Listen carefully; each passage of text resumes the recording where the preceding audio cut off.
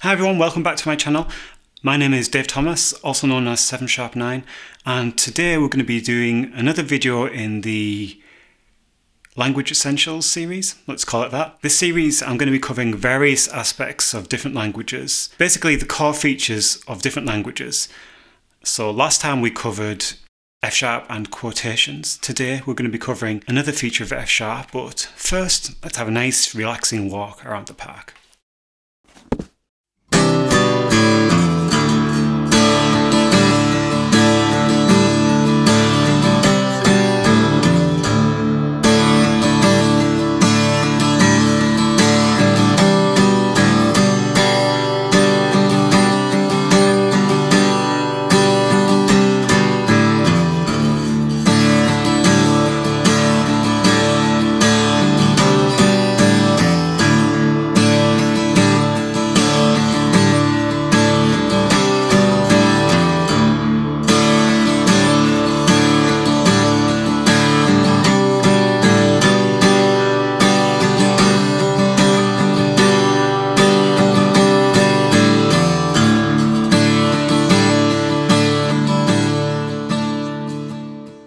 Today's topic is object expressions in F#. They allow you to use a very low ceremony syntax to implement interfaces or base types with member overrides. So typically you could use these to implement interface heavy libraries or to customize a type with a very simple behavioral overload. And they essentially just allow you to use types in a very streamlined fashion. So hopefully when we look at some examples, they'll make a bit more sense. When you use object expressions, it's worth bearing in mind there's a set of limitations that limit the scope of usage that they can be used for. So one of the first ones is that they can't be used inside quotations. The first type or interface that's featured in the expression is the type that's actually returned from the object expression. So if you implemented, say, a base type which is type X, then you also implemented an interface afterwards, the type returned would be the base type. Another limitation is that the constructors must be accessible from the objects that you're inheriting from, otherwise you cannot create an instance. Also, protected members can be accessed within the member declarations, but they are the only places where you can access them. You can't access them inside any kind of closure or let binding that's also within the same expression. If you're thinking of using these with provided types, you can only use object expressions with generative types. Any arrays types cannot be used as part of object expressions. You can't use them as a base type. You also have to remember that members are either abstract methods or overrides from the base type to be able to use them in the object expression. But the scope of the usages of object expressions are as a shortcut syntax for types that are really simple, where you kind of add an extra behavior or a very simple modification to what the type does.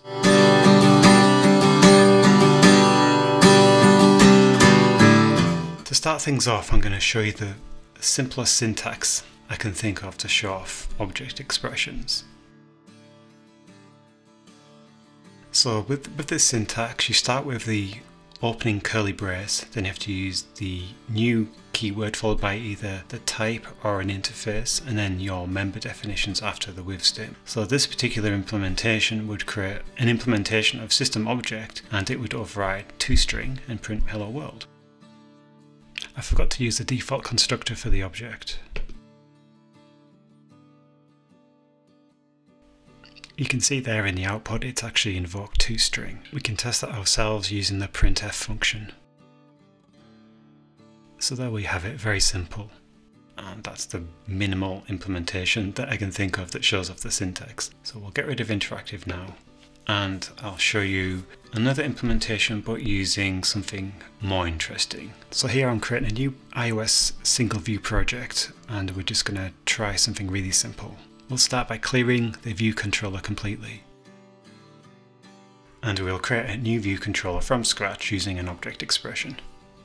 So here we're going to create a new view controller by inheriting from UI view controller, and then we were going to override viewDidLoad, and we were going to call the base viewDidLoad function, and then we will set the background color on the view to green.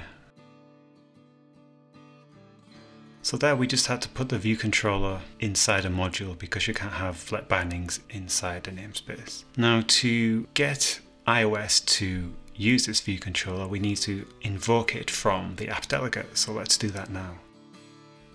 So because we're launching the view controller manually, we need to do a few things first. So let's get those done. So first we need to initialize window to a new UI window, passing in the main screen bounds.